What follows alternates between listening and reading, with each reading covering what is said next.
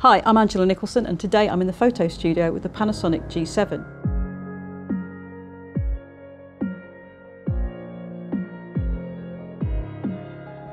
Now, we've seen compact system cameras from Panasonic before, and we've seen 4K video from Panasonic cameras before, and also the ability to extract 8 million pixel images from 4K footage. But the Panasonic G7 gives you three options of how you record that footage to get the stills that you want. And the first step is to turn the drive mode dial to 4K photo mode. Then I press the menu and scroll down to 4K photo mode, and there are three options. The top one is 4K burst, and when I use that, if I press and hold the shutter release, it'll shoot 4K footage at 30 frames per second for as long as I hold the shutter release down.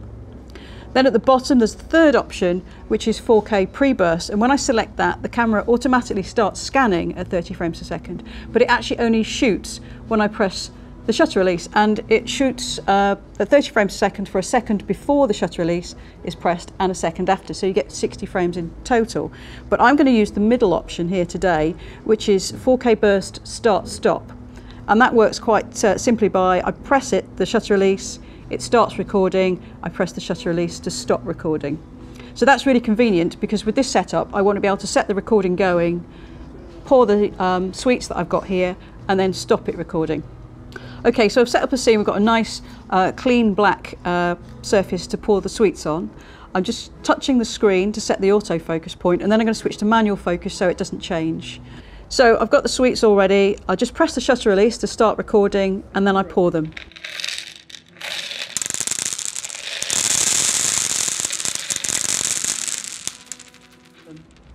And then I can press the shutter release again to stop recording.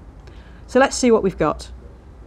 So that's the shot recorded, and obviously we've got an MP4 file of 4K footage, but we can also extract 8 million pixel images from it. So the first thing I do is press playback, and now I can press the up key to draw up the footage, and now I can start scrolling through the images, and I've got quite a bit where there's nothing happening, so I just scroll through those. Get to the end of the first sequence, just touch that yellow arrow there while it uploads the next sequence.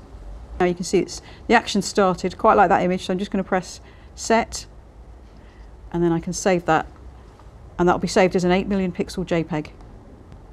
As you can see, Panasonic makes it really easy to do this in camera, but you can also do it using Photoshop or Lightroom if you prefer. But I think this is a nice straightforward approach. What's nice about the 4K photo mode is that it opens up some creative opportunities, because you're shooting at 30 frames per second.